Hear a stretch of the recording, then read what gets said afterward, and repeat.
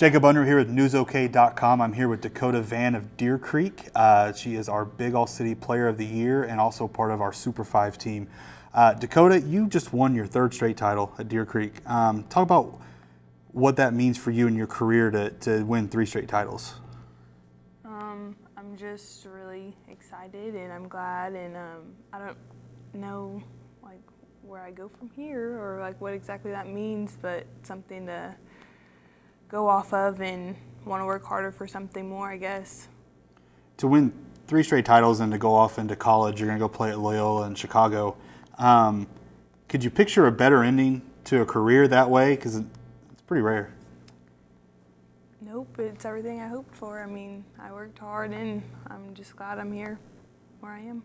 What are you looking forward to most at Loyola?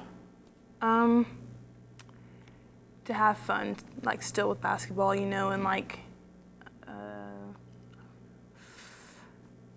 and this is something big, to go off of, and I know, going into college it's not going to be, the same thing, so just to, have an open mindset about all of it. Mm-hmm. These state tournament teams weren't built necessarily around offense, but you're the kind of player that can score a lot of points. How much did you have to buy into Totsy's system to play defense and to grind those games out throughout your career? We just know what we have to do, and I know what I need to bring, to the table and for my team, and just work hard.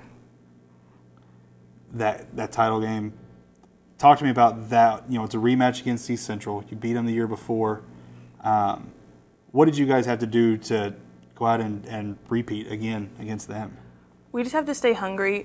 We feel like East Central didn't prepare for us, or they didn't respect us, I suppose I should say, and we just feed off of that, and we just wanted to work with that and do what we can, do what we did.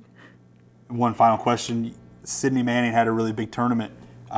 You're graduating, you're leaving it to her. How much do you look forward to seeing what Deer Creek can do moving forward? She's going to be awesome. I just can't wait to see what she looks like her senior year, and she's going to take Deer Creek far. I mean, they're going to be in 6A, and it's going to be tough, but no doubt I think she'll carry that team and do what she needs to do. Well, thanks for joining us, and congratulations. Stay with newsok.com where you get the best sports coverage in the state.